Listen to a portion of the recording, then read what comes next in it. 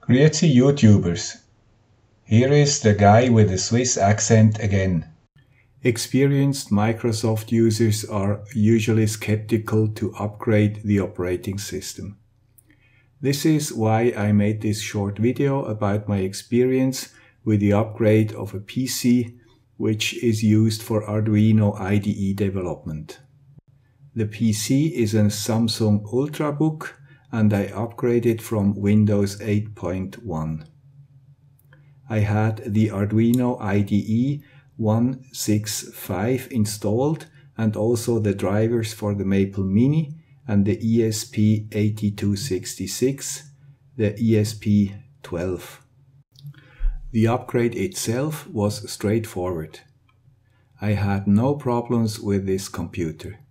After the upgrade, I tested the Arduino IDE with a Arduino Uno, a Due because of the 32-bit environment, an ESP8266 with a ESP12E module, a Maple Mini.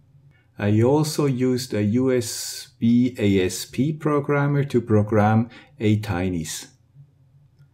The driver from Thomas Fischl is not signed. The installation process is similar to the one on Windows 8.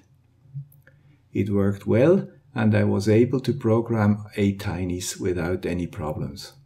The only thing I had to take into account was to change the speed in the file avrdude.configuration.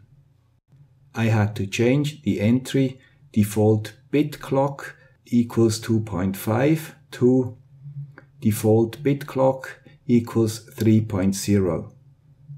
But pay attention, remove the number sign at the beginning, otherwise it will not work. This action reduces the clock.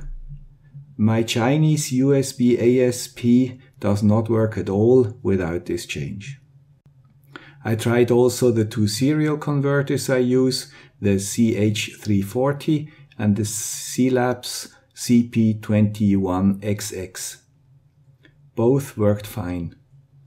So, as a summary, I had no problems with my Arduino IDE environment upgrading from Windows 8.1 to Windows 10. I think the same should apply if you upgrade from Windows 7. For me as a Microsoft old-timer, this was somehow a surprise, but a nice one. I hope this short video was useful for you. Bye!